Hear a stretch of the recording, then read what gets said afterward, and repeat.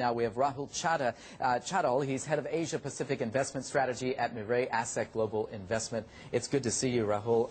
I'm curious your reaction to this rate cut and how you think it sets us up for Friday trading across the Asia Pacific. I think first reaction from the market would be positive, but beyond that, a week from now, as the dust settles, market again looks at the data which comes from the Chinese economy. And we've seen in recent months the data has been soft. And typically what happens with a rate cut is a rate cut takes its own time to feed through the economy. So it probably takes 3 months. We'll have another cut on that.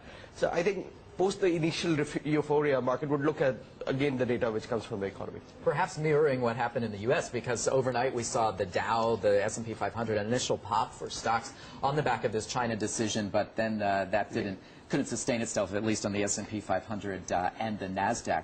Do you think this suggests the fact that they came out with this rate cut in the middle of the trading week or at the end of the trading week, not on the weekend, ahead of the data this weekend, that things are much worse in China than perhaps we think?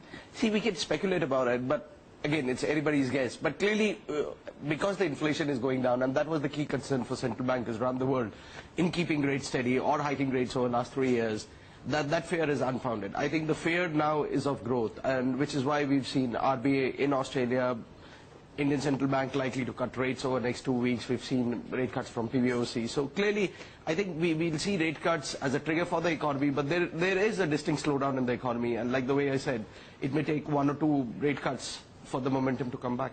Ben Bernanke testified yesterday on Capitol Hill, and he left the door open, of course, to further stimulus, perhaps another round of quantitative easing. Does that provide a buying opportunity for investors? Do these rate cuts provide buying opportunities? I think we've got a bigger issue, and the bigger issue is what happens with Spanish banks' recapitalization. How do the Germans react to it? That is something which is weighing on the minds of investors. If you look at valuations for MSCI Asia Pacific at around 1.6, 1.7 times book are fairly reasonable. Factor in a lot of these slowdown concerns. We've looked at key commodities. They've corrected by anywhere around 15 to 20%. So central banks have all the more ammunition to go and cut rates.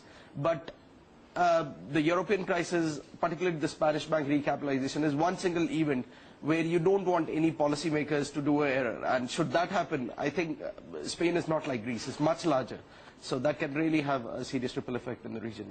In terms of investor strategy, we've seen people not taking on risk at the moment. How are you allocating your portfolios and how are you investing in this environment? In our portfolios also, we've kind of cut down on risk. So all through this year, we've been focused more on companies with a high earnings probability. I mean, what we try to do is you look at companies with a 15 to 20% earnings growth with an 80-85% probability, and you try not to buy it at exorbitant valuations because these are essentially consumer companies, and you have some of them at 30-35 times.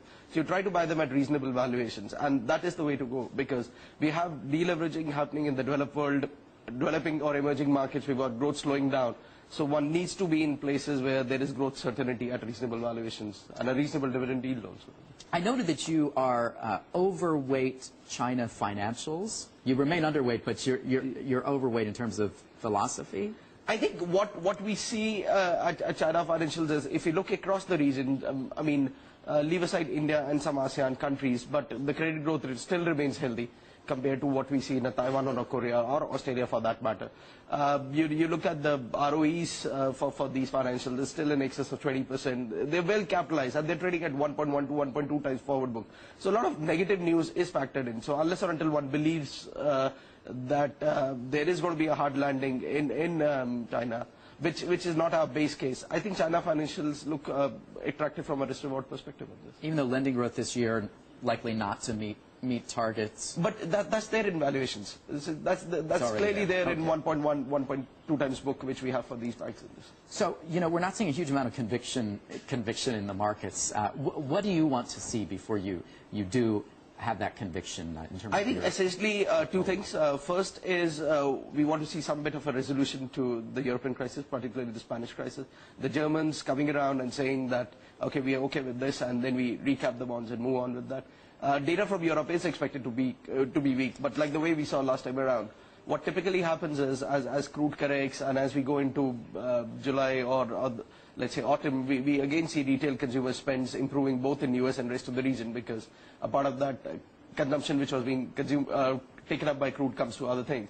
So data is expected to improve in coming quarters. The only thing is this single event risk which hangs in Europe. You want it to be behind.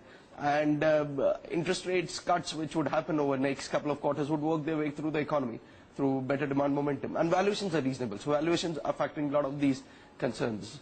Rahul, I hope your optimism proves correct as we go through the coming quarters. We have to leave it there, but it's good to see you, and thanks for coming on the show this